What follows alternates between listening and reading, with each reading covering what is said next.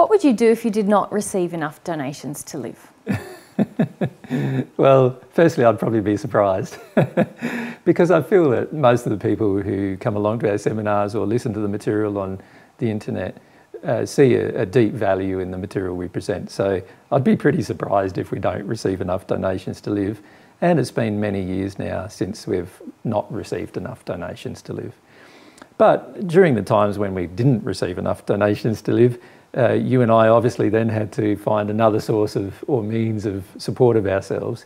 And both of us are well qualified. I'm a qualified computer software programmer, engineer.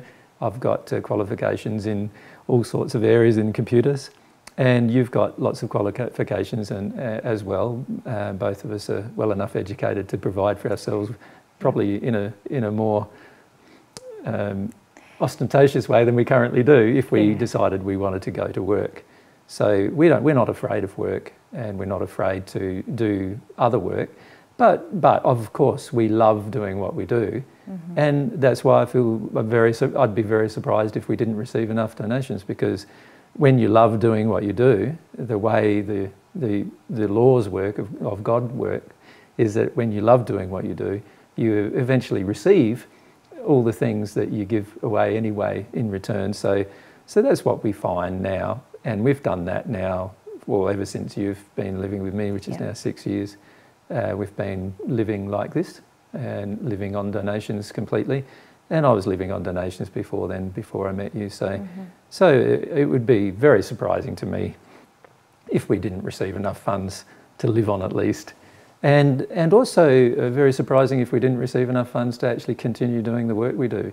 The reality is that most people who listen and watch the material find it very beneficial in their personal life.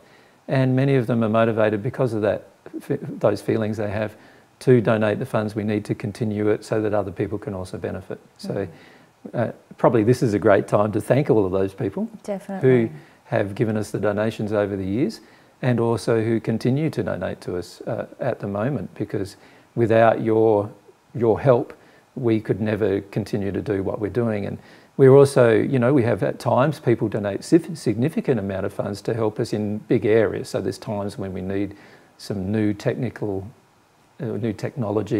At the moment we're building a studio that one person has donated for some funds to help us to do, and so forth. So we really love to thank all of those people who have been supporting us over the many, many years that we've been doing this now.